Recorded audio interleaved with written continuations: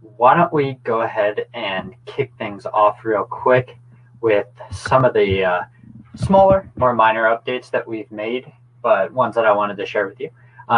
We have added our AVM change data to our all events call. So as some of you might know, a couple months ago, we added AVM change data to our API responses. And what that does is it shows you the difference between the current valuation of a home and the previous month's valuation of the home, and also shows you the amount and percent change of that difference. We usually only had it on our AVM detail call, but we've now added it to our all events detail call because with that API call, you're getting back AVM data, the most recent sales transaction, as well as some other details about the property. So we thought it was only fitting to add the change data as well, so you don't have to make a separate API call to pull that back. So that's one quick update we've made. A few of the other things that I'm excited about is we've started to build out our sample code library. I'm pretty excited about this because it gives you the opportunity to cut down on a little of the upfront work for you and pull some of the sample code that we've already written to help you start using our API and some of our other products easier. So if you're on GitHub and you go to the Onboard Informatics GitHub under the sample code repository, you can see that what we've started doing is adding some of our basic property detail calls to GitHub. So here's the PHP example. If you're looking to just make a simple property detail call from in PHP, you can go into GitHub, grab this sample, and if you plug in your API key that you're using, this is all set up to do a property detail call for an address. You can, of course, update this URL to search by a property ID, or you could change the endpoint to search different data in the API. So it's something that's available that I wanted to make sure you were all aware of. We've also added some sample code for our My AVM product and our Nurture Bar product. We won't go into those right now, but if you know what those are and are interested in some of the sample code that's available to give those products a try, you can get into GitHub and take a look at that.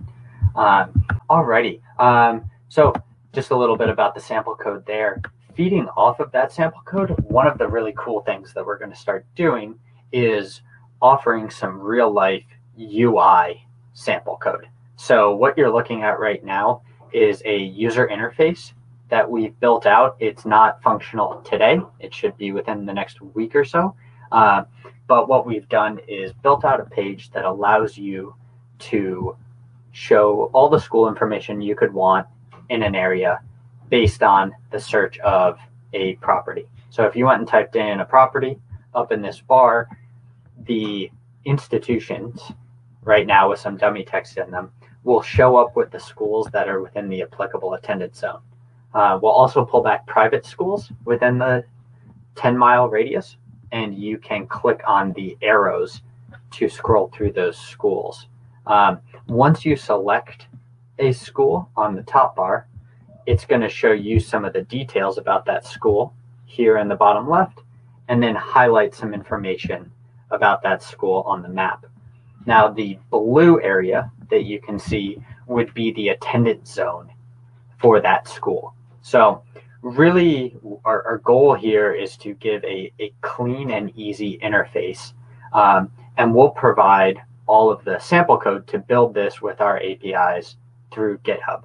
So you'll get the HTML code, the JavaScript code, and the PHP code needed to build this out with our APIs. And the way that you would go about downloading that is once you've grabbed the sample code, as long as you have a valid API key, you could get this set up on your website or your product and start using it right away. It's really a great way to skip some of the design, skip some of the overhead, and get started with using our data right away. So this should be ready in, like I said, around the next week, and it'll be available in our GitHub as well.